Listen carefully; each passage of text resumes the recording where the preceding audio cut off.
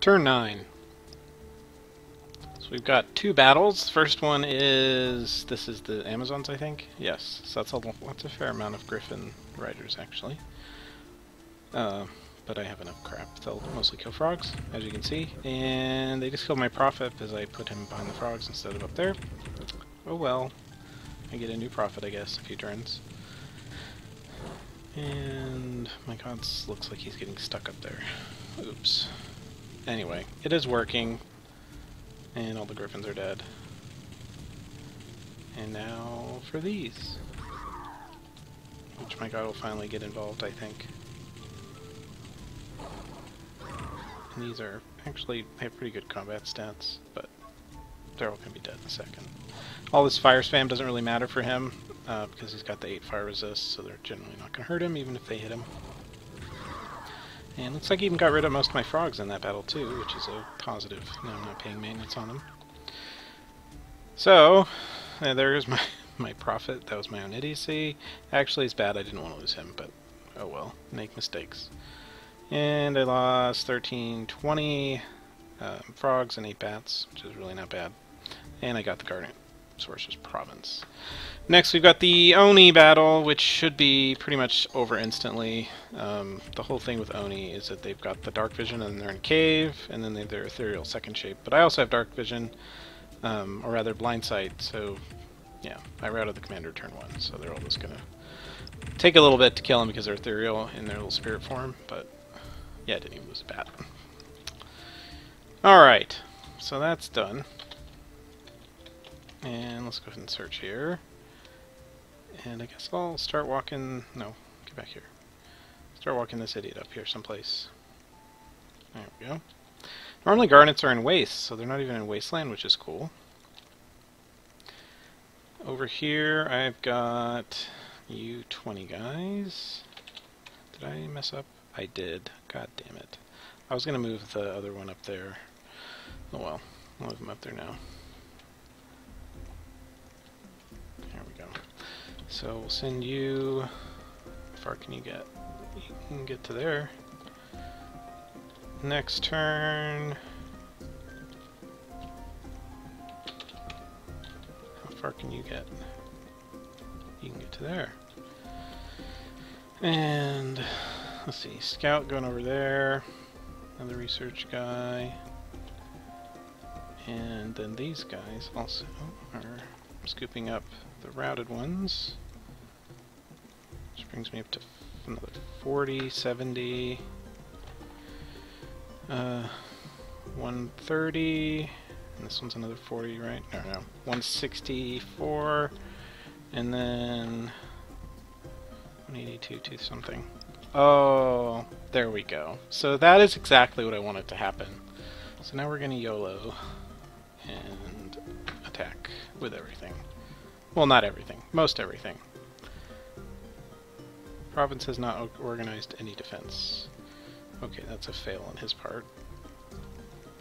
So just in case that remains true, what I'm going to do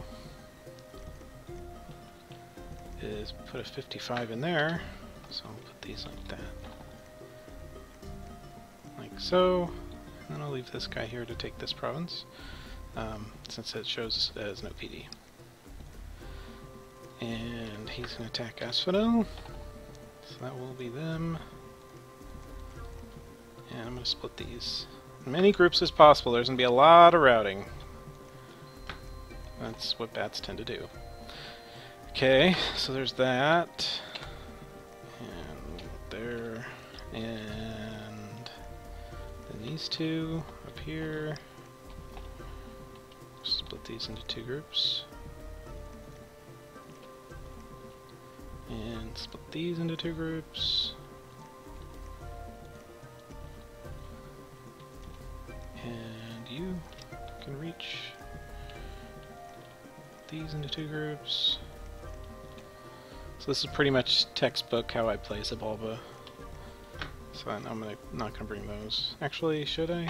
Because that's gonna be... let's count it up.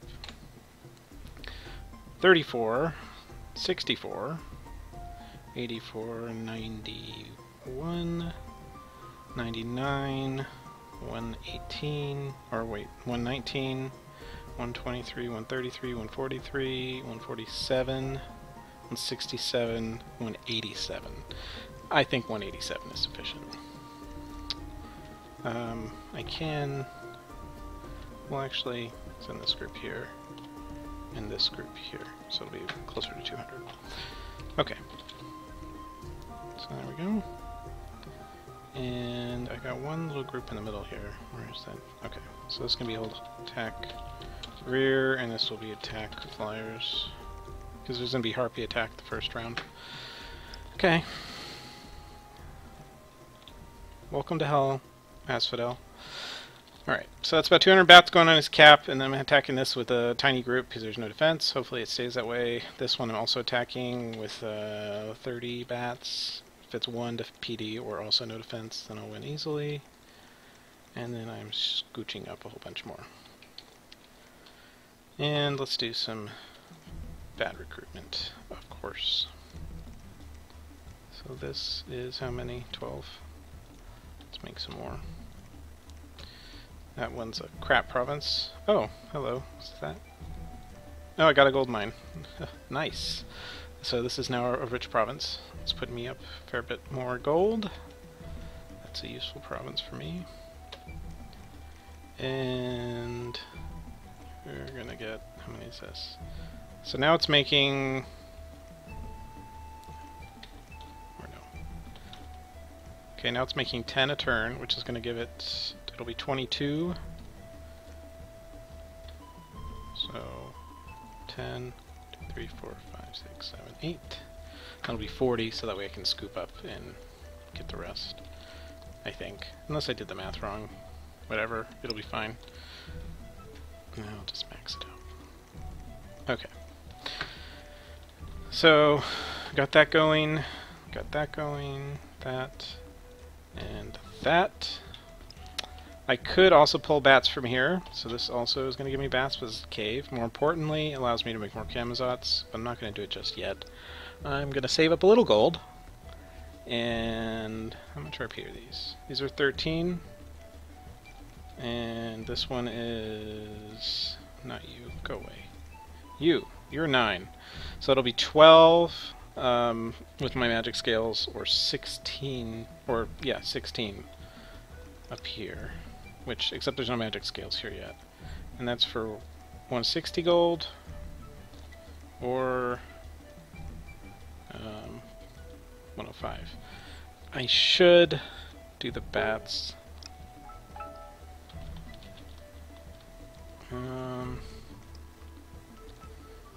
Bats. The thing is, yeah, I think I should do that. 1, 2... Oh, can he not get up there in one turn? Do I have to waste a turn? 1, 2, 3. Yes, I do. Okay, so we're going to take one of these bats. One that'll have search, so it'll be an air bat. And he'll go up here. Actually, not in a rush. So he'll go here. Or maybe... actually, let's do it in a mountain province. Mountains have lots of air sites. So he'll do it here. We'll search that, and then next turn I'll go 1, 2, 3 into here, build the lab, search. And then I'll probably have him running around searching air for me. Just so I can get that little trickle of air gems to someday build some flying boots for my guys. And then once that's done, I will probably... well, this will all depend on how the war goes. Either I'm going to win very quickly versus Asphodel, or I'm going to lose very quickly. So it'll be apparent very soon. If this attack bounces, I'm probably screwed. Because it's going to kill a lot of bats, and if I don't get anything out of it, then I'm in deep shit. But if I do hit it, then his income will be cut off. He'll have 0 gold income, or I guess like 100, or whatever you get from inside your fort. And he'll be on the back foot, which against Zabalba is typical, and then he's kind of effed. He'll be screwed at that point, because I'm also getting his allies, or rather his neighbors, to help. So I'm going to tell... see, this is risky, though, because I know Jotunheim really wants forests, and Asphodel has them. So I'm going to tell Jotunheim to get 105, 107. He can have them. He can have all this. I don't know who else is up here. Probably someone else. But I won't question these. So I'll say, go grab these, buddy. All yours. And then I'm going to take everything else. Or however much he has. We'll see. It'll depend. Okay, so that is that turn. And then how am I looking at research? Okay, we're done with Blood 3 this turn, which is good. That will give me Gift of the First Soul, which will allow me to script that on my god. And now the big decision point. So I'm thinking I'll go Enchantment next, because I'm just making my D2 guys. So with 3, I'll get Fire Shield on my god and Ray Skeletons, which is kind of bled, but whatever. So we'll do that. So let's change this research around. And it's going to be 10 points in blood, and then everything else in enchantment to rush down to 3. And then after that, and actually I'm going to have 2 Camazotz recruitments possibly here.